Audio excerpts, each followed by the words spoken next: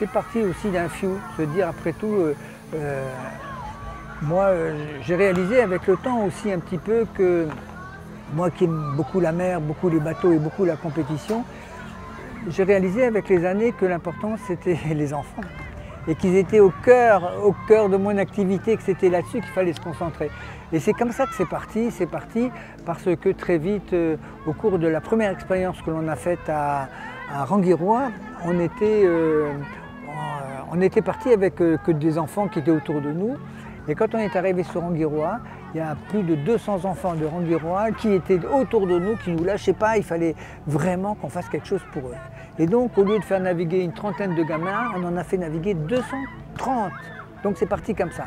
Et là, par la suite, alors là, il y a eu Béatrice Vernaudon qui s'est impliquée complètement. Il y a eu Éric Morvan qui était le directeur de la MAFI, qui était omniprésent et qui m'a beaucoup aidé. Et on s'est délibérément tourné vers les enfants en difficulté. Et c'est tout naturellement qu'on s'est tourné vers le social, parce que c'était eux qui étaient en charge des enfants qui avaient une difficulté, hein, ou une carence éducative ou une grosse carence affective, et que c'était vraiment l'occasion de les récupérer et de à travers la voile, de leur montrer nos valeurs. Voilà, et c'est parti comme ça. Et puis nous, on a remarqué, en tout cas moi j'ai remarqué que nos enfants changent effectivement de comportement. Ils sont bien, ils se trouvent bien, et, ils vivent autre chose, différent, que ce soit à la Saga ou en famille d'accueil. Au début c'est un peu dur, mais après nos enfants n'ont plus envie de rentrer, ils ont même envie de rester dans leur famille d'accueil parce qu'ils ont reçu autre chose hein, qu'ils reçoivent d'habitude, ou aimeraient que tout ce qu'ils ont reçu à la Saga puisse se reproduire chez eux. Donc c'est important. La Saga est vraiment un fil pour nous, pour permettre d'observer les enfants et de voir l'évolution chez eux. J'ai participé à la Saga à Bora, j'étais très jeune et j'ai vécu cette expérience auprès des moniteurs, des organisateurs, des familles d'accueil qui ont été là pour nous. Et je peux vous dire que cette saga, au-delà de tout, elle m'a changé. Mon regard a changé parce que je me suis aperçue qu'il y avait un autre monde qui existait. Un monde parallèle, où il y avait de l'amour, de la nourriture, des adultes, cette présence qu'on a besoin. Je dis toujours que ce qui fait le plus mal en fait à un enfant, c'est de ne pas avoir cette présence d'adulte. Et j'ai été surprise de recevoir autant d'amour au travers de la saga. Après, au sortir de la saga, il y a eu comme une graine en fait, qui a germé dans ma tête. Je me suis dit, mais en fait, Touhey, ces gens-là, ils sont comme ça, ces familles d'accueil vivent comme ça, ils ont tout, mais pourquoi pas toi? Donc j'ai commencé à travailler et j'ai été choisie dans des rôles avec des acteurs reconnus. Et donc aujourd'hui, je suis devenue comédienne et aussi ancienne enfant de la saga et ambassadrice de cette institution. C'est beaucoup de souvenirs déjà. Le pourquoi je suis là, c'est surtout par redevance. Si tu veux, comme c'est indiqué, les enfants de la saga, ce sont les enfants qui viennent soit des quartiers défavorisés, soit des enfants suivis par les services sociaux. Ceux qui ont des difficultés au niveau de leur famille ou qui ont d'autres soucis personnels. Et je suis un de ces enfants-là. Redevance parce que la saga, chaque vacances, chaque saga que j'ai participé, je savais où j'étais déjà, qu'est-ce que j'allais faire et avec qui je serais. C'est surtout, ça m'a beaucoup aidé dans toute ma jeunesse. J'ai beaucoup appris à la saga, j'ai évacué beaucoup de choses aussi avec les nouvelles rencontres que je me faisais, avec les moniteurs que je rencontrais. Il y en a qui ne sont pas d'ici et pourtant j'ai gardé de bons souvenirs d'eux. Je vois à travers les enfants que j'ai à chaque fois, j'ai pris en confiance parce que parfois on a peur de parler aux personnes plus âgées que soi, on a peur d'intégrer des groupes. Donc tout ça, ça a changé pour moi. Aujourd'hui, je travaille avec une superbe équipe et ça m'a beaucoup apporté grâce à la Saga. Il y a beaucoup de choses qui ont changé et j'ai pris un peu d'assurance aussi parce que j'étais assez timide, assez dans mon coin où parfois je suivais les mauvaises personnes. Et du coup, à la Saga, j'ai appris à avoir confiance en moi, à être sûre de ce que je veux et de ce que je veux faire et de ce que je veux pas qu'on me fasse aussi. Et tout ça, on apprend ça à la Saga. Le lundi, on les accueille et puis je leur explique un petit peu les règles de vie sur le Motu quand ils seront avec nous sur la base, le respect du site, voilà, le tri des déchets. Donc après toutes ces petites règles de vie qui sont inscrites et qui doivent respecter, comme nous on les respecte aussi les adultes, hein, on trouve des enfants, les moniteurs récupèrent leurs enfants, font l'appel, ils ont à peu près 12 jeunes avec eux dans leur groupe. Et au début on trouve que les enfants, voilà, ils découvrent le site, donc ils sont un petit peu timides, réservés, et au fur et à mesure de la semaine, voilà, ils ont pris leur repère.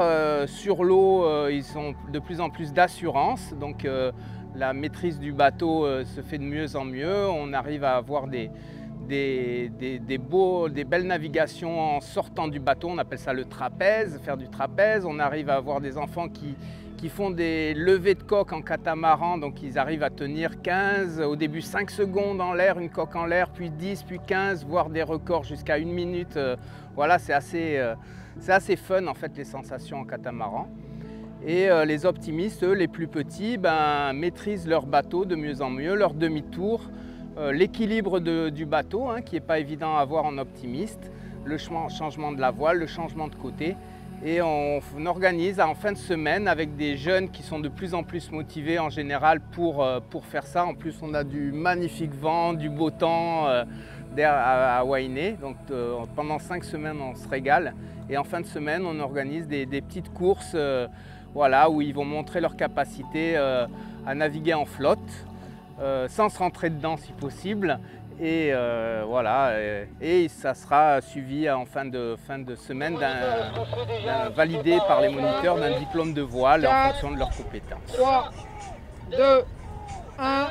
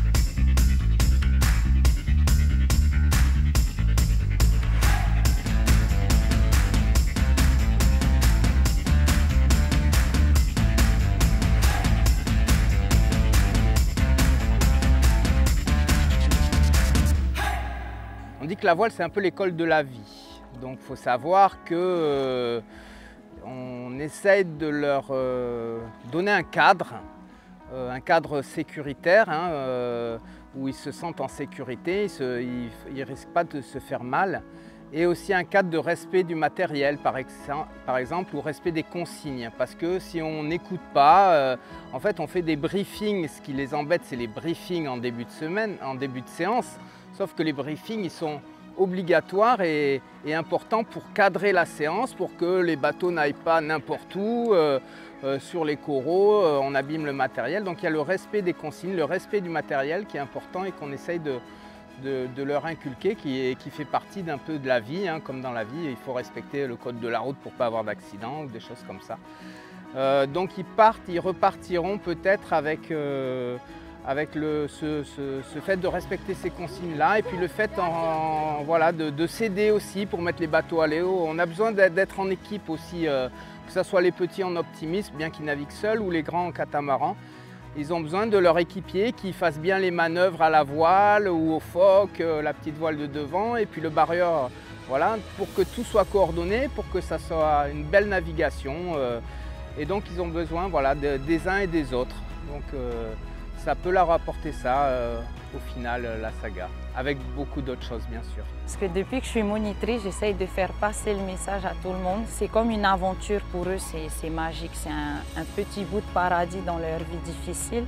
Et du coup, c'est pour leur dire que il faut aider la saga, il faut aider tous ces enfants parce que à travers la saga, à travers les images qu'on donne, on ne voit pas forcément le travail qu'on fournit. Ils ne voient pas à quel point les enfants qui sont là, on arrive à leur faire sourire alors que tout au long de l'année, ils n'ont pas une vie facile, quoi. Et il faut vraiment qu'ils sachent à quel point on travaille dur pour eux et qu'il faudrait qu'on mette tous la main à la pâte. Que ce soit pour, par exemple, dans les carrefours, pour donner un petit biscuit, ça donne le sourire aux enfants, ou même être là pour les aider. Et que si jamais il y a des enfants qui aiment la voile comme moi, ils peuvent avoir un travail. Au travers de la saga, on arrive à resserrer les liens des îles. Ensuite, réapprendre à vivre avec la nature. La mer, la terre. Et au-delà de tout, il y a ce dialogue qui s'ouvre entre les enfants, les adultes, les travailleurs sociaux. Il y a un suivi. Et c'est vraiment une expérience à vivre. Parce que ça te change. Moi, ça m'a changé. Et ça te change la vie. C'est pour ça que j'en parle et que j'ai toujours les souvenirs au fond de moi. Je pars du principe que on doit céder la place à un moment ou à un autre parce que bon, je suis aussi un petit peu fatigué. Il y a une réalité qu'on a une super équipe, qu'on a une équipe qui s'est construite au fil des années. On a un savoir-faire qui est absolument unique parce qu'on a réuni une famille qui s'est agrandie année après année. Et lorsqu'on dit le mot saga, c'est devenu un mot un petit peu magique. D'ailleurs, on s'en rend compte parce que tout le monde nous aide, parce que tout le monde nous aime, parce que tout le monde nous félicite. Et on ne peut pas faire autrement. Aujourd'hui, la saga fait partie du patrimoine polynésien.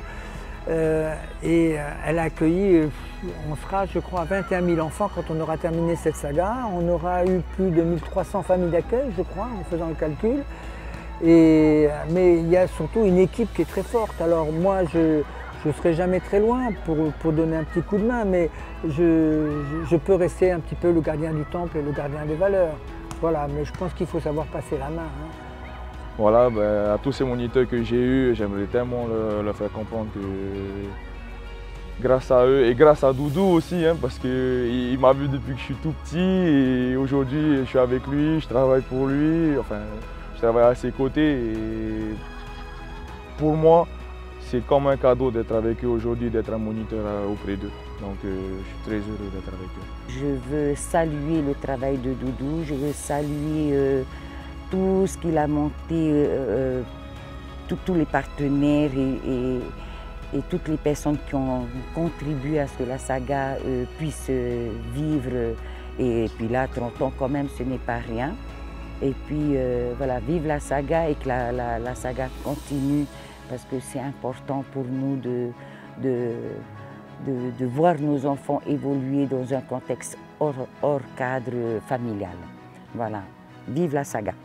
Merci Doudou de m'avoir fait connaître la saga. Je suis très contente de ce que je suis devenue et de travailler toujours avec toi. Et je remercie toute l'équipe aussi de m'avoir accompagnée dans mes dures épreuves et je suis contente d'être là. Très très heureuse de continuer la saga et j'espère jusqu'à ce que je ne sois plus là. Je peux dire en tous les cas merci à la saga, mais surtout merci aux enfants. Et c'est d'ailleurs ce que je leur dis à chaque fois. Je leur dis merci, ils sont toujours étonnés. Et je leur explique pourquoi. Je dis parce que grâce à vous, j'ai continué à grandir et je n'ai pas fini de grandir grâce à vous. Voilà, mais je pense que c'est ce que tout le monde ressent. parce que c'est une remise en question, moi ça m'a permis de ne pas m'enfoncer dans un conformisme qu'on a souvent quand on prend de l'âge, hein. On pense qu'avec l'âge on a tout compris, on a tout découvert et qu'on n'a plus besoin de se remettre en question. Et ça c'est une fausse vérité. Il faut rester ouvert sur la vie, il faut rester à l'écoute des autres et puis rester voilà, dans cette dimension très humaine. Et moi c'est ce que la saga m'a beaucoup apporté à ce niveau-là. C'est pour ça que je dis toujours merci aux enfants.